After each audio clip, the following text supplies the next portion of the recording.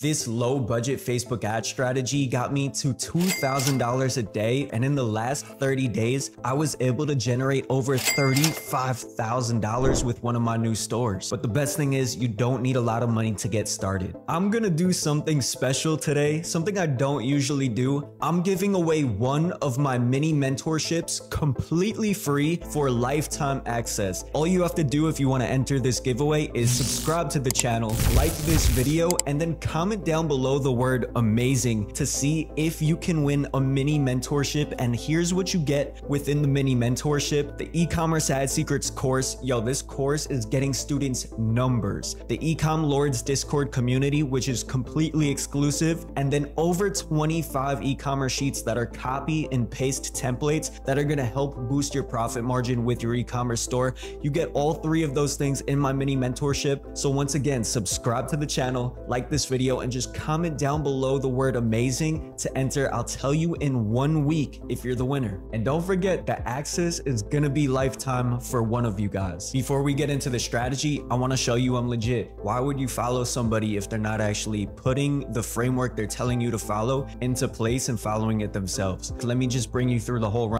Spent 39,000, 1.95 ROAS, break-even ROAS is 1.56. We have over 1,600 purchases for this product. Our cost per unique link click is around 90 cents, $23 cost per action. That's under the break-even point, which is good. 77K in purchase conversions. The unique outbound CTR is a 3.85%. CPM is around 16.56 for this ad account for this product. I started it off with this low budget ad testing strategy, and I was able to bring these numbers into existence. So I wonder what we can do the next week, the next month, and the next 6 months. So this strategy I'm about to share with you will make all of these numbers possible for you as long as you stick to the strategy step by step. I want you guys to really pay attention to the things I say and to the things that I'm sharing with you on the screen. It's going to benefit you and your business a lot. Now, first things first, what do I need? Well, you're going to need one Shopify store, one product on the market that others are currently selling well with Facebook ads. You could scroll Facebook ads library, see what's selling on the current market, use similar web Google extension. I teach this in my mini mentorship course. I have tutorials on this on YouTube if you want to check it out. But ideally, I like to find products in the pets niche, health and beauty, kids niche, gift niche, products like that. And then once I find something that's selling well on the current platform on Facebook already, you're going to want to make an irresistible offer, kind of like Alex Hermosi's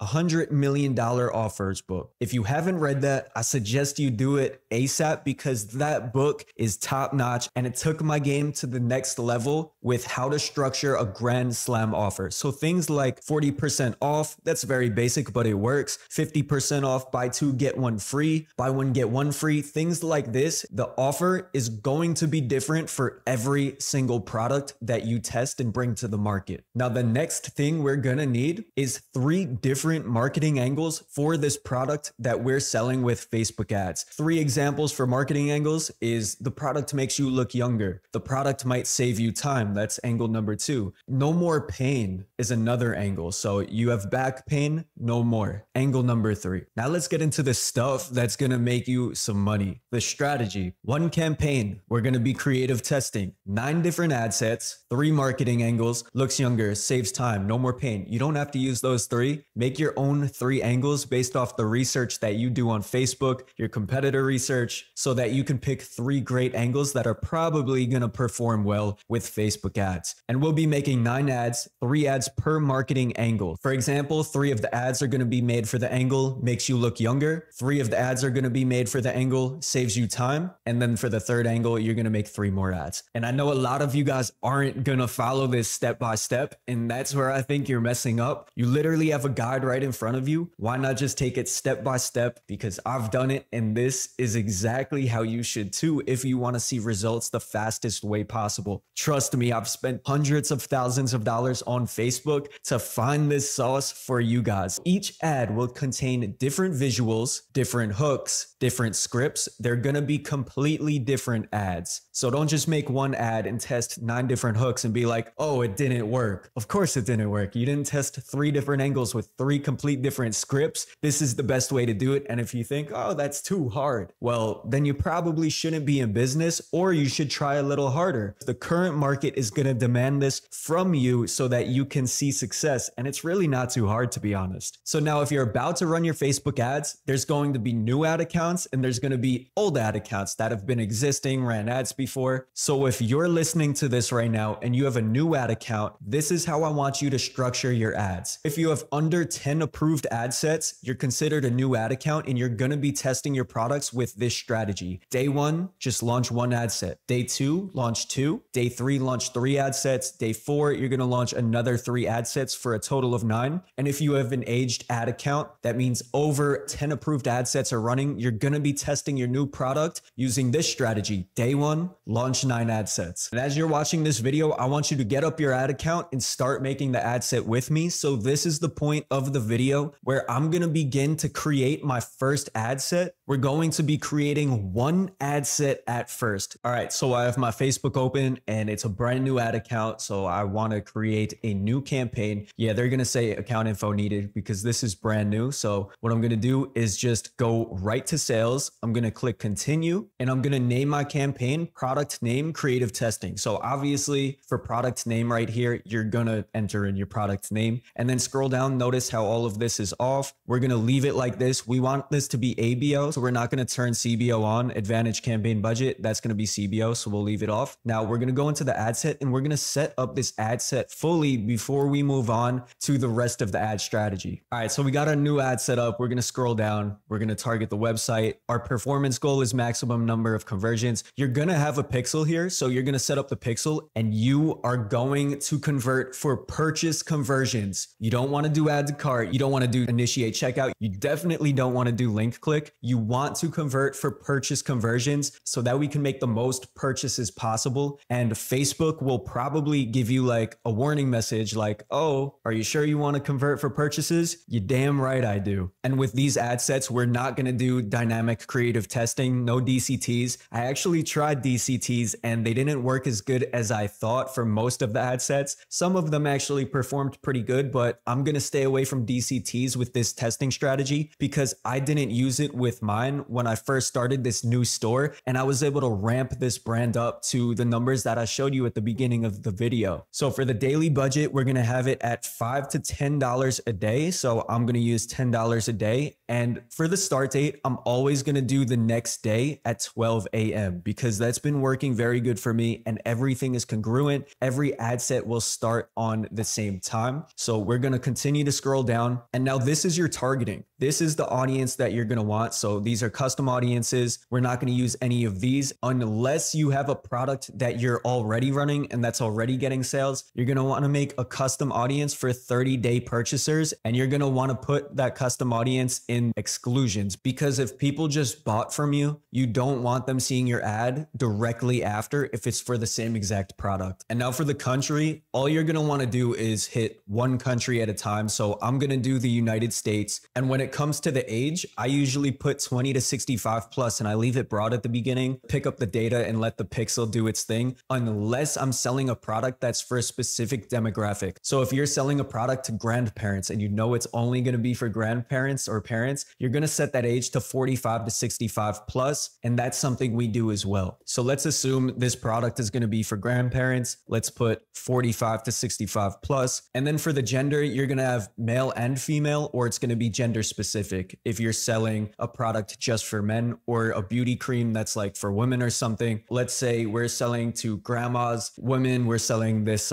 beauty product. It's going to be 45 to 65 plus, and we're going to select women. And now for the ad set, we're going to target one interest each. And let's say it's a beauty product. So I'm going to type in women beauty and see what interests pop up.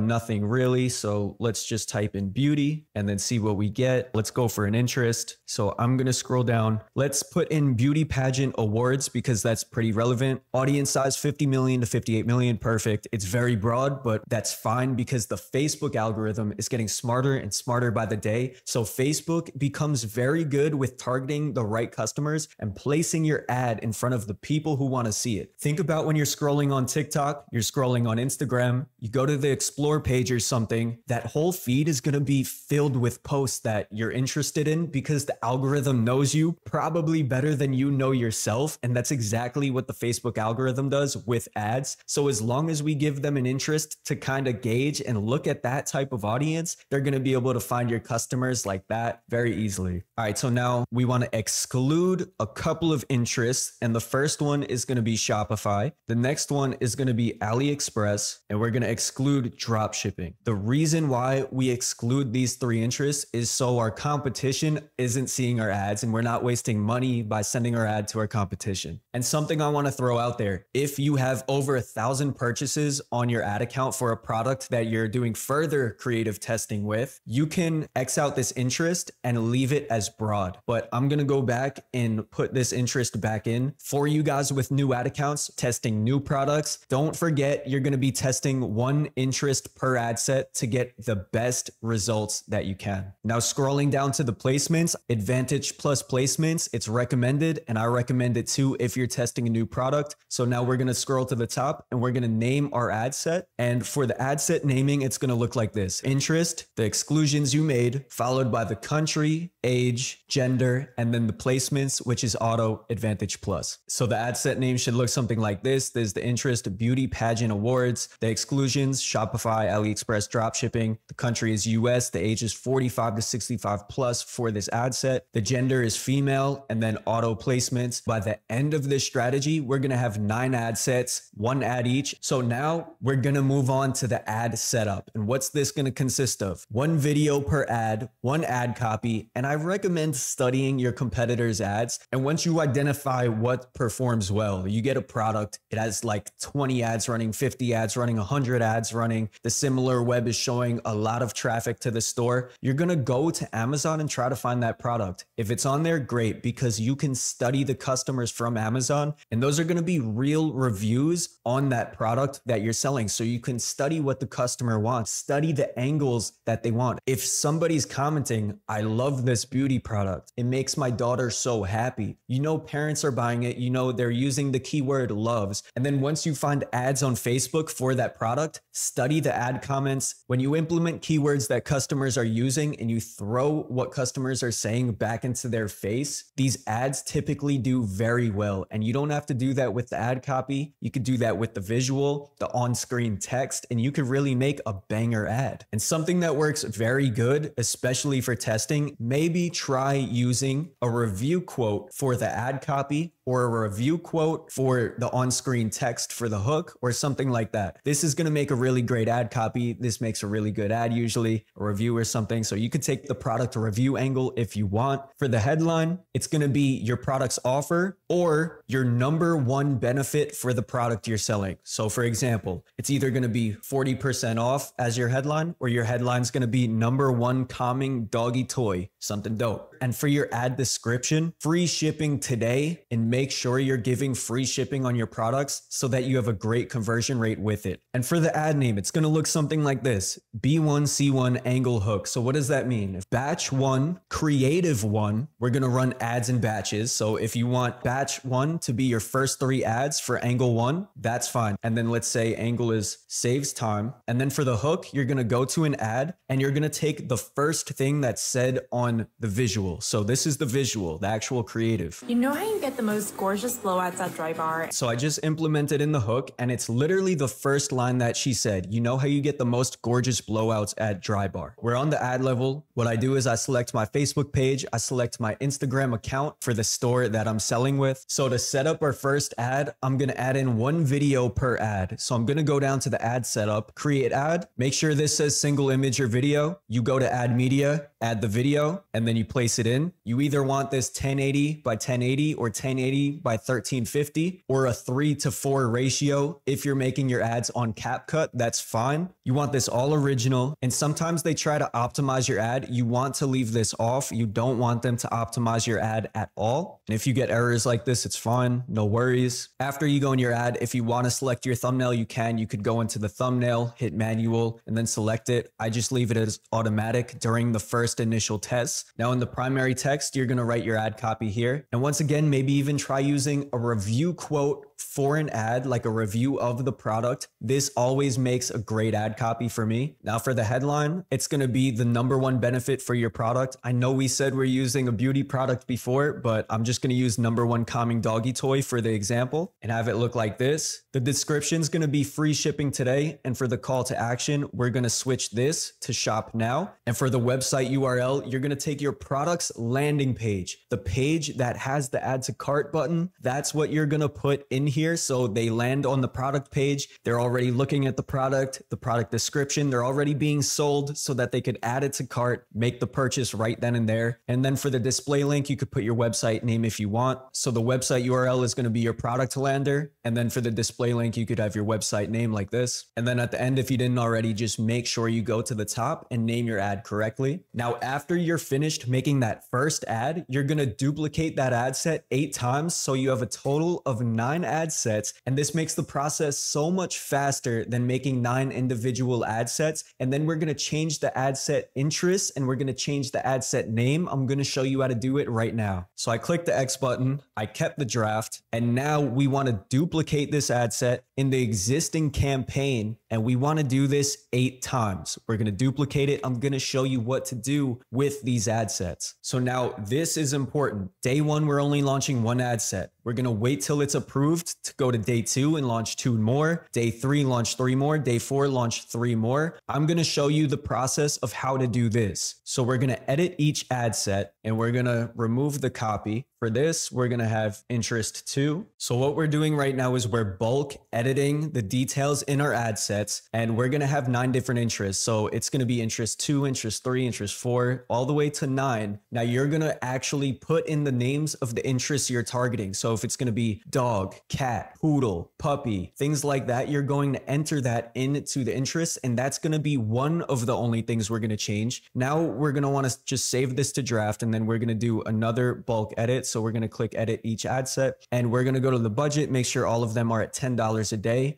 We're going to look at the start date, and this is where we're going to change things up. So one of them is scheduled for tomorrow at 12 a.m. We want this one to be scheduled the day after tomorrow. Then this one is going to be scheduled on the 31st. These 3 are actually going to be scheduled on the 31st. And then these 3 are going to be scheduled on September 1st, because if we have a new ad account, we want ads to roll out slowly to make sure they get approved and we don't get banned. And then we're going to save this to draft. The only thing that we're going to be changing is the interest for each ad set. So now that we saved these to draft, I'm going to be going down the ad sets one by one, and I'm going to go to the interest section, which is down here. And once you're at the interest targeting option, you can hit the suggestions box and you get a bunch of interests that are similar to the one that you already had. So beauty pageant was the original interest. All of these interests are going to be similar to this, and we're going to put Miss Universe and we are going to X out the original interest, and then we're going to hop over to ad set number 3 and we're going to do the same thing. And for this one, we're just going to have fashion show, trade show, and make sure the audience is enough. 2 to 3 million is kind of small. So I am going to enter in fashion week event and see if that's a little bigger. This is 4 to 5 million. That's okay. Now we're going to go into interest 4, and this one is going to be a little bit bigger. We want broad interest because we could scale them higher if the ad set performs well. This is 17 to 20 million. That's good. You're going to do that for every single ad set that we just created until you have 9 different interests for 9 different ad sets. And if you're confused by this on the left, these 4 boxes right here, that's going to be your ad set. This little icon is going to be your ad, and it's a little bit indented. So this is an ad set. This is your ad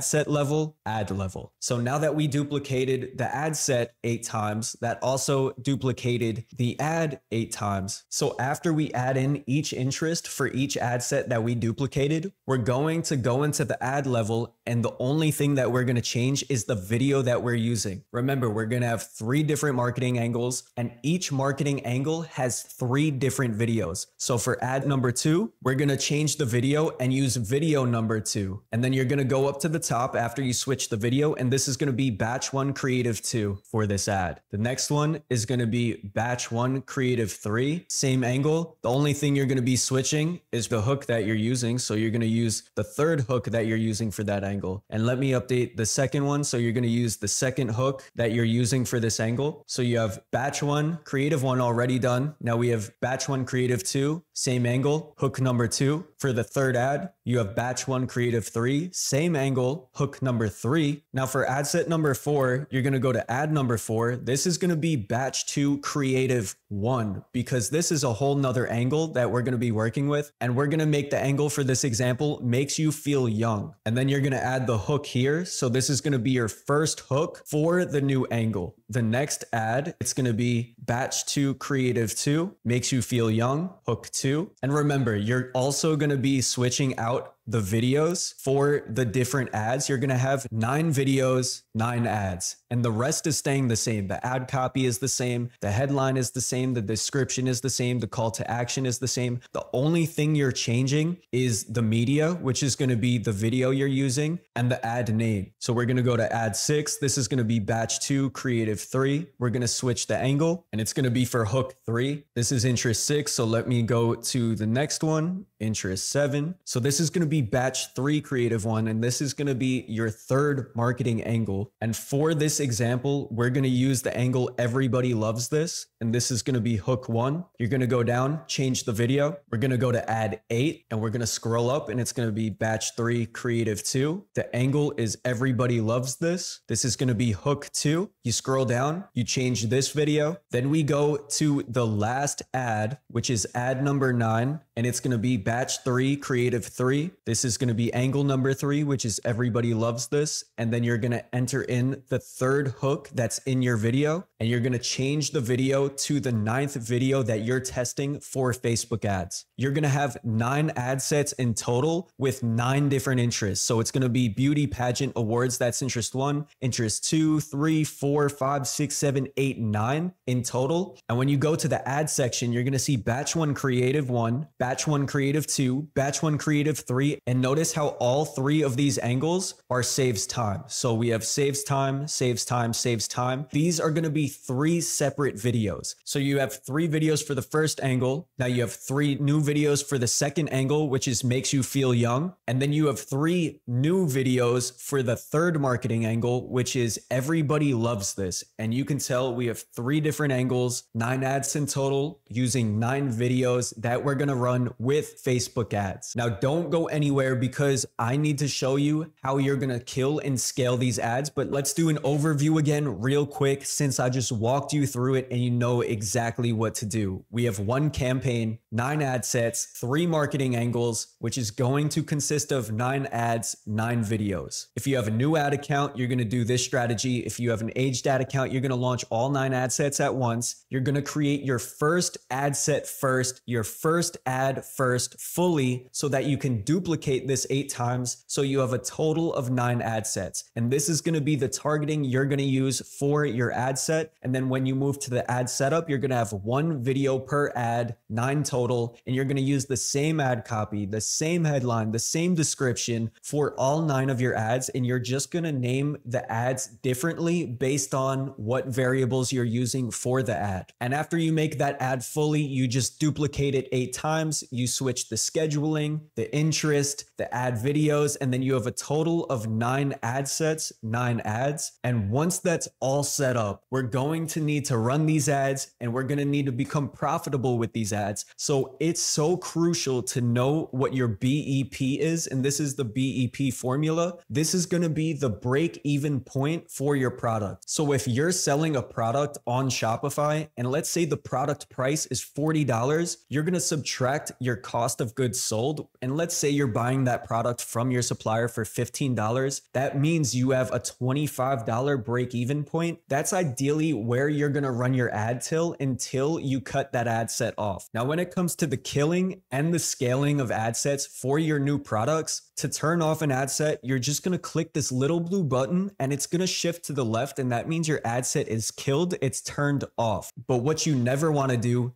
is delete an ad set. And what you never want to do is go to the ad level and turn it off from here. You always want to go to the ad set level and turn your ad sets off from there. The minimum amount of days you want to run your ad sets for is 3 days. Here's what I'm doing with my store. This is how I was able to test efficiently and make my product work. I'm killing every ad set at 1 times the break-even point. So let's say your break-even point is $20. If your ad set is running for 3 days and it has spent $20 and your ad set has no sales by that point, you're gonna kill that ad set by pausing it. The only exception of killing an ad set before that 3-day mark, before that break-even point mark, is if your ad set has spent $10 at least and your cost per unique link click is higher than $3 and that ad set has no sales, you're gonna kill it. Now, when it comes to scaling, after those first 3 days of running your ad set, you're gonna scale the winners and you're gonna focus on more testing based off what you see working in your ad account, what ads are performing good, what angles are performing good, and it's gonna be different for everybody. Maybe you're gonna run a couple of ads and those were the least expected ads to work, and those are usually the ones that hit home. Now, here's a little note PS. I noticed it was happening to many of my students. If you have a new ad account, Facebook might cap your ad spend at $50 a day for about 2 to 3 weeks, maybe even 4 weeks after hitting that $50 a day mark. So to break through that $50 cap, that daily spending limit that they're gonna hold you at, you wanna spend that $50 threshold every single day to break through that cap. Reach out to customer support every 3 to 4 days and just ask them to lift the daily spending limit. If you bring good energy, you might get a rep that will lift that daily spending limit earlier just because you were kind. It worked for me within 3 weeks. Hope this video helped, guys. Peace.